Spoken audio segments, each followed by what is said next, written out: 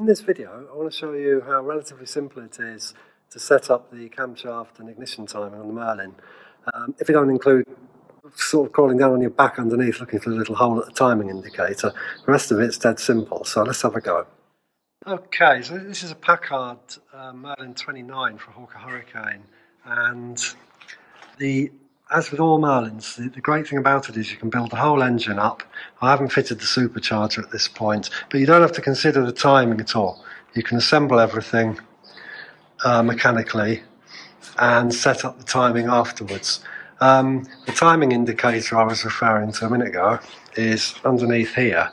If it's on an aircraft, it's not quite so bad because it's up in the air, but you have to get right underneath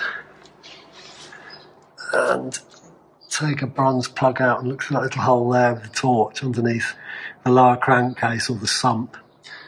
So we're going to start by timing. We have to time both camshafts because it's a V engine, so separate cylinder blocks.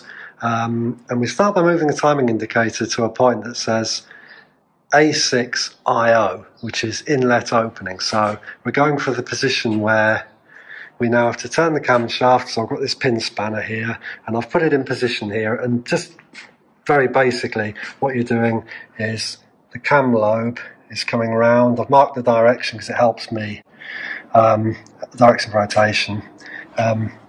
These are the inlet valves here for cylinder A6, and it's just coming around until effectively it's basically taken out nearly all the valve lash.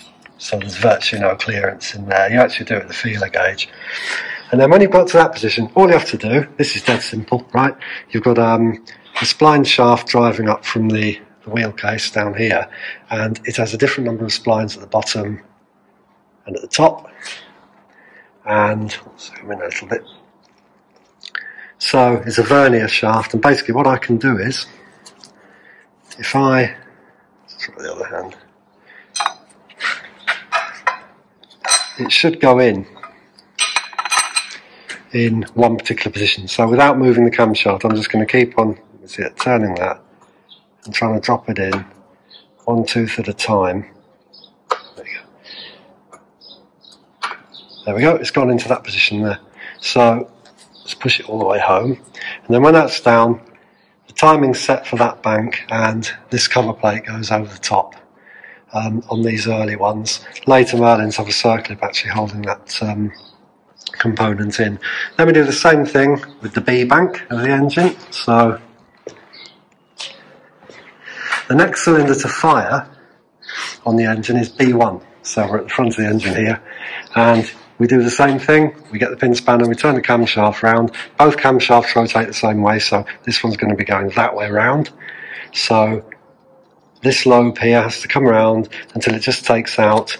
We're going to set this thing here for valve clearance until it just takes out this valve clearance.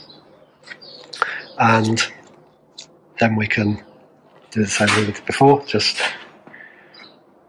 drop that quill shaft into position at the back. So that would be the camshaft timing set.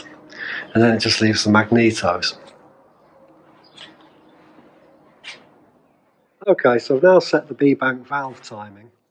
And because the valve timing is set on the induction stroke, being a 4-stroke, the crankshaft makes 2 revolutions for every cycle of the engine. So I've now turned the crankshaft on another rotation until I've come to the timing mark for the magnetos, because they're timed at the firing point of the engine.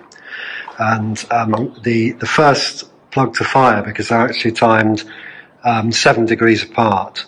There are 2 plugs per cylinder on this engine, is the exhaust firing magneto, which is going to go here. So I have to prepare the mag in the correct position.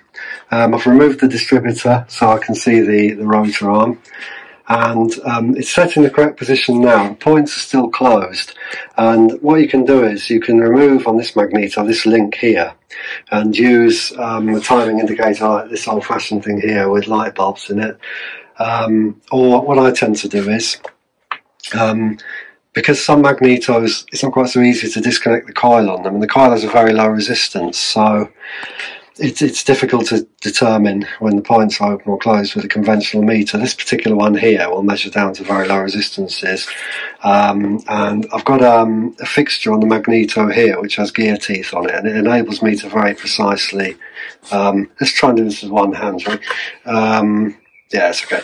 Adjust the magneto. So I'm going to turn this, and we're looking to set the magneto in a position where the points are just opening. So if you watch the meter, the digital readout down there, the resistance of the coil, the points are shut at the moment, so that's a near short circuit. It's 0.07 of an ohm, but the resistance of the coil of the magneto is about 0.3, usually something like that. So I'm going to turn this magneto until the points are just open. There we go, I've got it there actually. Oh, no. I'm turning it with this bolt here. See how sensitive all this equipment is.